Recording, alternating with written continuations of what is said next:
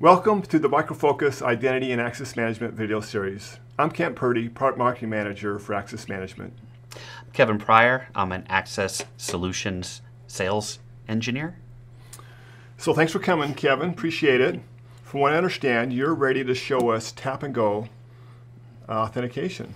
Yes, so basically what we have set up here is our kiosk mode. So as you see here from my desktop, the logged in user is actually kiosk, and basically what it's doing right now is it is awaiting a user to come up and tap their card and authenticate. So what's a typical, when you say kiosk, what's the typical use case for a kiosk environment?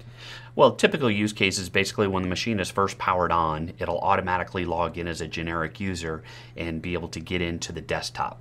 So this is for, in the business world, this is for people coming to a certain device. I don't know what kind of people are these going to be, the clinicians, or someone's coming to a certain device and they need access to a set of applications. Correct. So what they're going to do is they're going to identify themselves with their card to access those applications. Okay, right. Let's see that. So in that case here, what we'll do is we'll go ahead and we'll take the first user's card, Sue. We'll go ahead and we'll tap that. And you'll notice at this point here, the user is actually being authenticated in. We're still there as the kiosk user. However, this user, we've single sign on them into the current application that was already open. All right, so oftentimes what we hear, especially in healthcare, is they've got certain applications that take a long time to start up. So they don't want to have users logging in and logging out of them all the time. They don't want to close it because it takes so long. Right. So in this case here, what we're showing is that how we can actually have an application that's up and going in the background. And when the user logs in, we detect that and we automatically sign them into the application.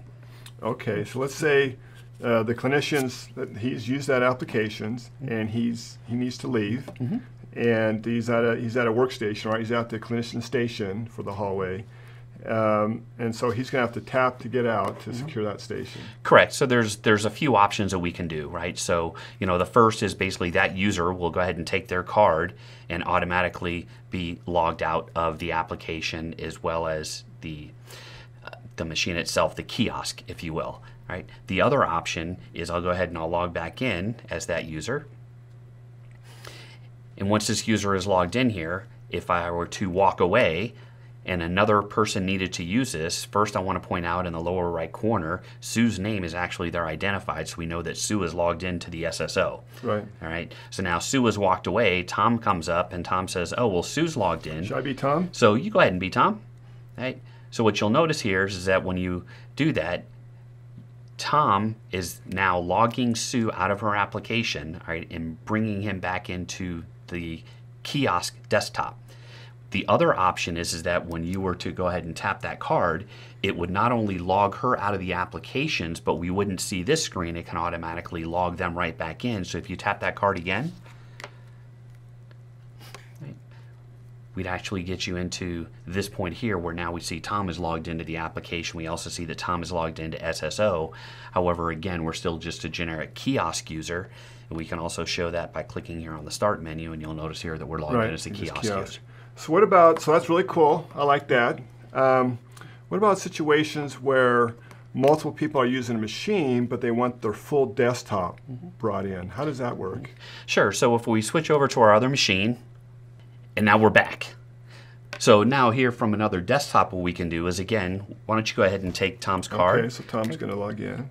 Right, when you tap that, at this point here now, Tom is actually logging into the desktop itself, so it's actually loading the profile for that user and bringing up their desktops. They're logged into this workstation.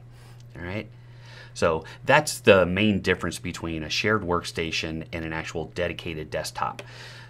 You'll also notice that when we've gone through and we've tapped the cards, we haven't been prompted for a password. The reason for that is that we've already logged in one time using that password. So we support the ability to where you can set X amount of time for the user to either put in a PIN or an LDAP password or something of that nature. But again, the main piece here is that people want it for flexibility to be able to move from machine to machine and quickly get in and out of applications and desktops. Thanks, Kevin, for showing us Tap and Go. I really like it because it's so easy for users to get in and out of their environment. And thanks for watching this video. If you have time, please check out our other identity and access management videos.